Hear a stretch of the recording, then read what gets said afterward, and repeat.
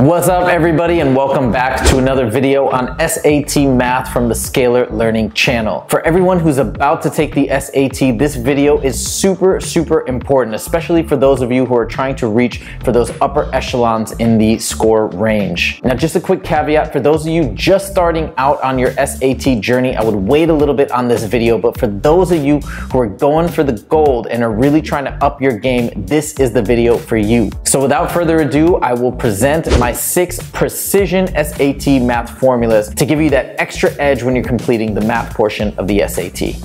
Let's do it. Formula number 1 is point slope formula. Now again, the most important formula on this test is going to be slope intercept when you're talking about linear equations. But point slope can be great, and it can shave a little bit of time off questions when you are using it. So for example, if you know a coordinate and the corresponding slope of a line, you can put those together to make the complete linear equation. The other great thing about knowing this formula is that in certain occasions and certain questions, they actually present the equation for the line in this format. In this example here, where we have a coordinate of 1, 4 and a slope of 2, you can see how we slide those values in appropriately. The next precision formula involves sine and cosine. Now you have to know the trigonometric ratios found in SOHCAHTOA. That's a must, but this formula is a super awesome precision formula that can save you time and actually help you get to the answer for really difficult trigonometric questions. The formula is sine of x equals cosine of 90 minus x, but let's deconstruct that a little bit. It basically means sine of one angle equals cosine of the complement of that angle. The SAT loves to test this concept in particular, so knowing this formula is going to help you tremendously. Here are some concrete examples of actual numbers that would make this a true equation, and of course you always see sine of an angle always equals cosine of the complement of that angle. And again, just to refresh your memory, complementary angles are angles that add up to 90 degrees. Next, we have the precision formula for the sum of solutions of a quadratic equation.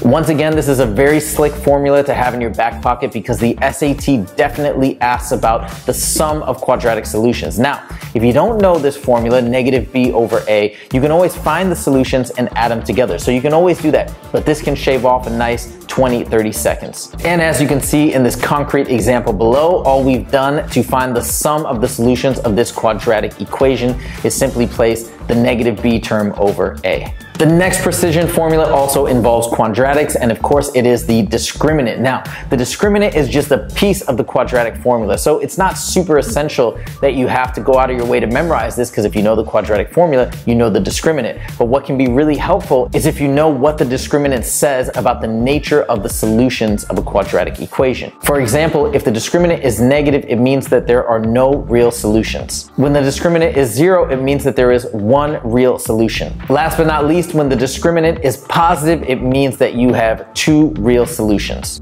Next on the list is the area of an equilateral triangle. Now we all know the formula to calculate the area of a triangle, which is 1/2 base times height. And of course, you're using that formula to get this formula, but in case you get an equilateral triangle and only are provided with the side lengths, you can use this as a slick shortcut to get the area. This famous formula is of course s squared times the square root of 3 over 4. And below, I've shown you how to calculate the area of an equilateral triangle with side lengths of 1, 2, and 3. Last but not least are the Pythagorean triples, and this isn't per se a formula, but these are super important number patterns that appear over and over on the SAT. If you have a right triangle showing up and it has integer values for the side lengths, more often than not, it's going to be one of these 4 Pythagorean triples. So we got a 3, 4, 5, 5, 12, 13, 7, 24, 25, and 8, 15, 17. If you do happen to forget these, it's not the end of the world because you can always derive it from Pythagorean's theorem, but knowing these can save you some time. And one more thing is you want to be aware of not only these core Pythagorean triples, but also their multiples. So for example, if you take a 3, 4, 5 and you multiply it by 2, you got a 6, 8, 10. That's still a legitimate Pythagorean triple for a right triangle.